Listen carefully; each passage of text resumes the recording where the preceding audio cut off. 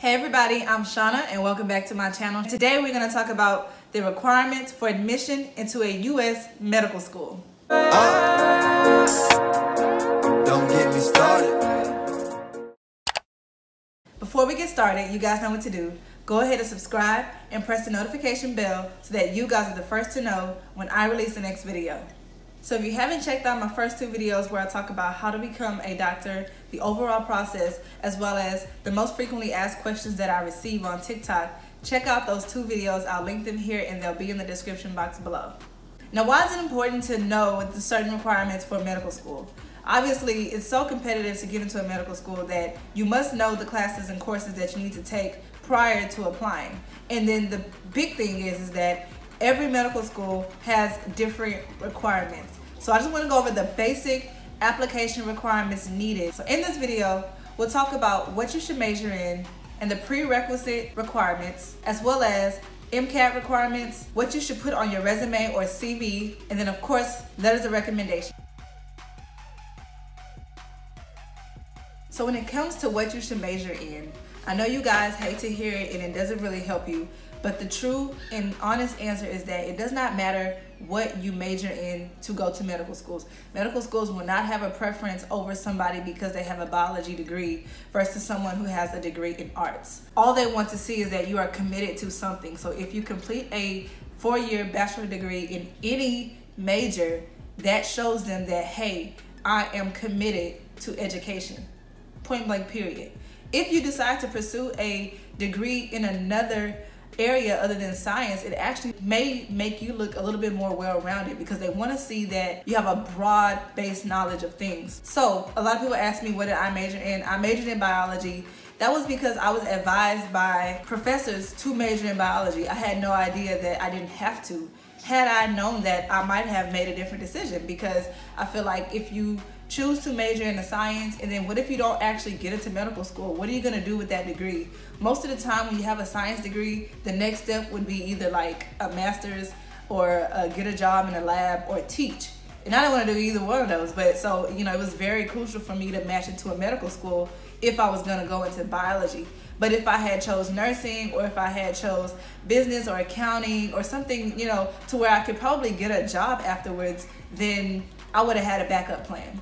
So for some of you guys who are asking me what's better, it really doesn't matter what you major in. What you want to consider is what's going to prepare you for the MCAT and then overall prepare you for medical school in general. And most medical schools will tell you what prerequisite coursework you need to have in order to have a base foundation of scientific knowledge in order to do well in medical school.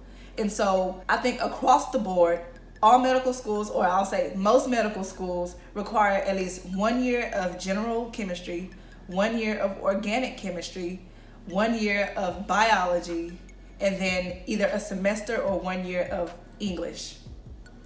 Now, depending on the medical schools that you apply to, you may be required to have a semester of calculus, a semester or two of physics, and then a semester of statistics. And most medical schools prefer you to take biostatistics or some type of epidemiology course.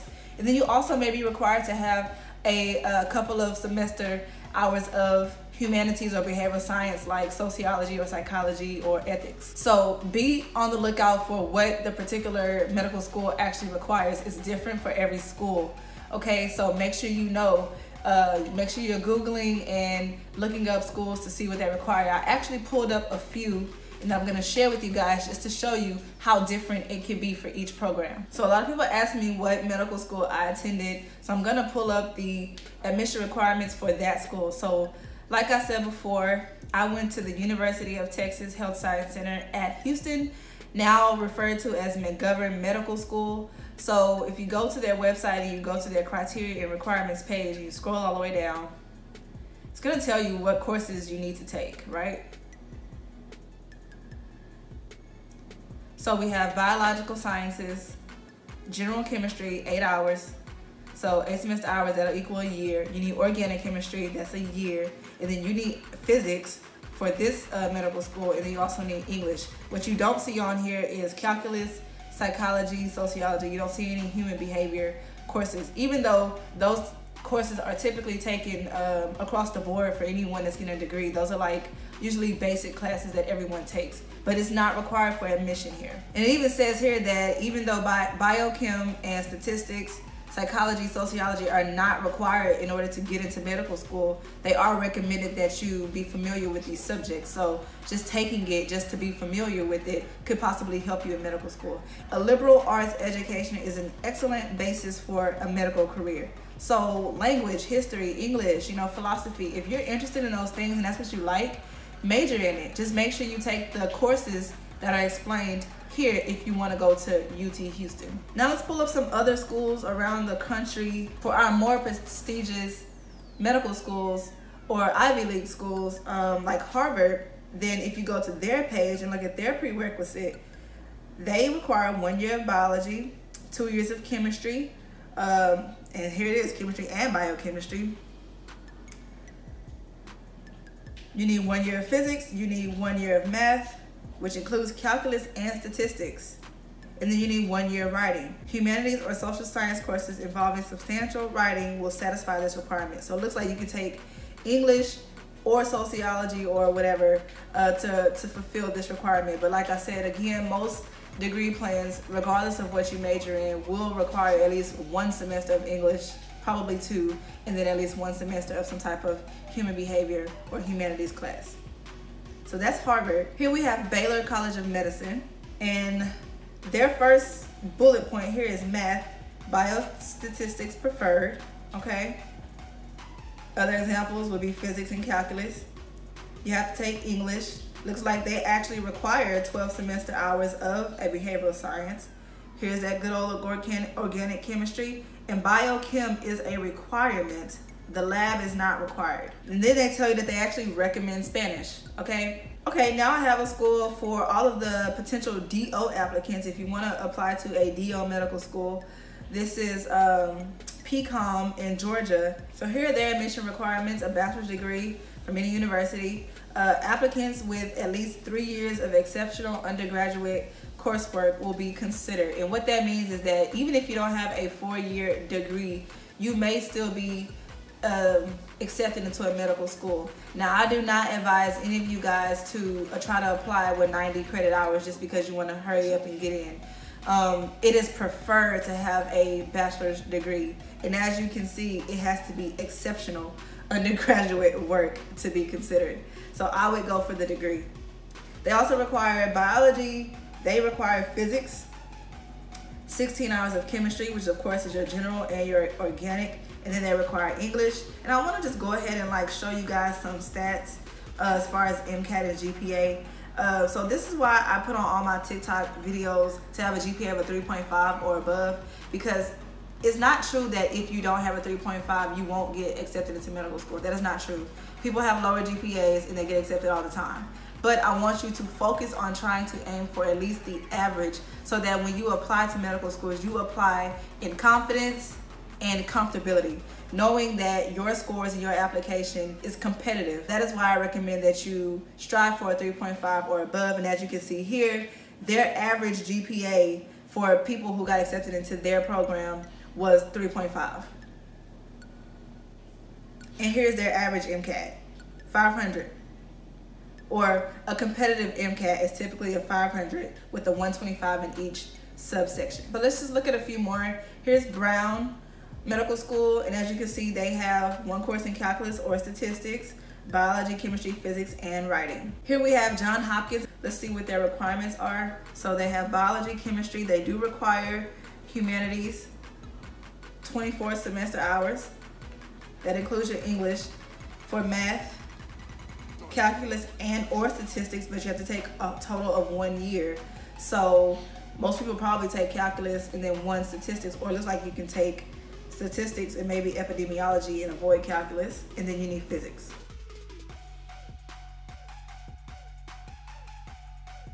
The MCAT needs to be taken 1 year prior to when you actually want to start medical school.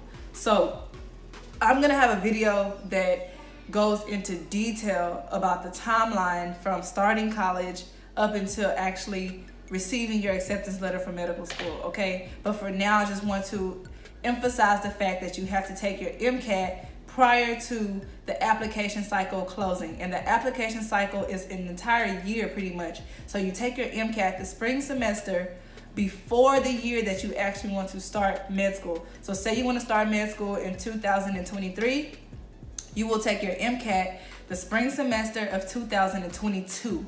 All right, and then as I told you guys previously, it sounds like a competitive MCAT score right now is like a 505 to 508. Depending on your race and ethnicity and stuff like that, you can definitely receive admission into a medical school with a lower MCAT. And to prove it to you guys, I actually have a screenshot here that tells you what the average MCAT score is based off of race for people who actually got into medical school. And you can see here that the minorities, the Indian American population, the Hispanic population, the Black African American population, they all have lower MCAT scores when compared to the Caucasian population or the Asian population. But know that the MCAT is required for every school, MD or DO, it doesn't matter. If you're trying to train here in the US. Now there are some Caribbean schools that may not require MCAT. I'm not going to talk too much about those because I'm not familiar with it. I need to do my research behind it, but I'm going to give you guys that information because I know a lot of people will have to resort to going to a school like that that may not require an MCAT or doesn't require a competitive MCAT score. Next, I want to talk about your resume / CV. If you hear somebody say you need to have your CV, together, all they're talking about is your resume. So the importance of your resume is to pretty much highlight what you've been doing, while in college. And whenever I applied to medical school, I don't think I included anything from high school unless it's something that I started in high school and continued to participate in throughout college. Other than that, I kind of left my high school stuff right where it was. So for your resume, you want to highlight any research opportunities that you participated in, and if you were able to be published, that's even better. Most medical school applicants aren't really published. So if you're published, that's great. Also, you want to emphasize any volunteer experience. Now, I've gotten a million questions about what should I volunteer in. Medical schools want to see you involved in healthcare related things. So nursing homes, clinics, hospitals, anything that you can potentially volunteer at would be good, okay? If it's in the healthcare field. But they also want to see that you're well-rounded. So if you're not able to volunteer in a healthcare setting, it's okay. Volunteer at an after-school program, volunteer at a summer program, volunteer on the weekends for a 5K run or whatever you can come across. Just show that you're committed to it, show that you're passionate about volunteering and helping others. And then overall, you want them to say, hey, this guy is unique. This girl, she's very different and unique. We like her. You want to be able to showcase yourself, right? You don't want to do everything that everybody else does because it does not help you stand out. So don't be afraid to volunteer in other areas. If you're passionate about it, your passion will shine through. So do it, put it on your resume. Another thing that you guys should emphasize on your resume is your work experience, especially if you have work experience in healthcare. If you don't have work experience in healthcare, it is perfectly fine.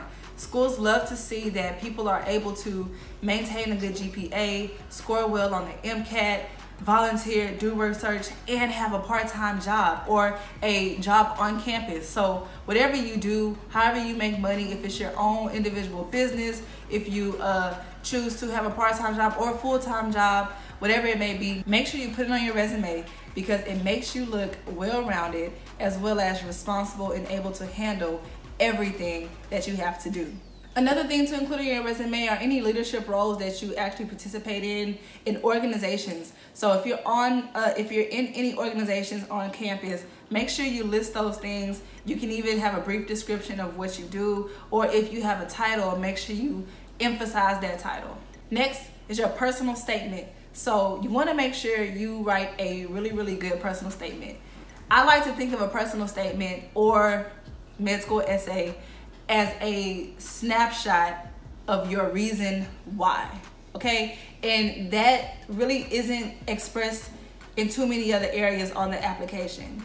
Most of the application are like your stats, like how well you're performing and what are you doing every day in your life. But your personal statement is your reason of why you're pursuing medicine in the first place. And if you have a moving and captivating personal statement, that may be just enough to overlook your average GPA, to overlook your not so good MCAT score, to overlook the fact that you failed something or had to take a year off or had to repeat a course, you know. So make sure you spend enough time on your personal statement. I like to recommend at least a couple of months because you need to write one, edit it, write it again, re-edit it, and then write it again, and then let somebody else edit it, and then write it again, okay? That is how important your personal statement is. Next are your letters of recommendation. You need to have at least 3 to 5 professors say yes and follow through with writing you a letter of recommendation. I recommend that you have 3 of those be science professors and then the other 2 non-science professors. Depending on the school you apply to, you may only need to submit 3 letters, 4 letters, or you may need to submit all 5 letters. So make sure you have a diverse mix of letters and make sure you're prepared, because the last thing you want to do is only have asked 3 professors, only have 3 letters, and then apply to a school that you may actually qualify for, but you're short 2 letters and now it's too late. So I would go ahead and aim for 5 letters of recommendations. When you ask your professors to write letters for you, make sure you're asking someone who is going to really hype you up to the medical school, okay? You want someone who's gonna write something on your behalf that makes the medical school say, hey, well, if this professor feels X, Y, and Z about this student, then they probably would be a good match here. So make sure you're asking someone who's not gonna just submit a generic letter for you. If they do, it's okay, but you want someone who's gonna really speak highly of you. So therefore, you should ask someone that you may already have a personal relationship with. And if you don't have a personal relationship, and I don't mean inappropriately personal, I just mean you participate in class, you stay after, you ask questions, things like that. Maybe you ask for advice or mentorship, or you go to their office and you work on problems. Anything that makes you stand out with the professor, that's who I would ask. Make sure they're able to say, oh, she's committed, she's dedicated, she participates, she's always on time, she always stays late, she always asks questions, she always helps others. Those are the type of things you want to be in your letter of recommendation. So I hope this information was helpful to you guys. Let me know what questions you have down in the comment box, or you can DM me on Instagram. If there's something that I'm not covering that you're confused about, please let me know, and you know I will put a video out there for you. Be on the lookout for more videos that discuss all of this stuff in detail. Everything that I talk about, there's always a next step that comes along with it. You guys have a great day.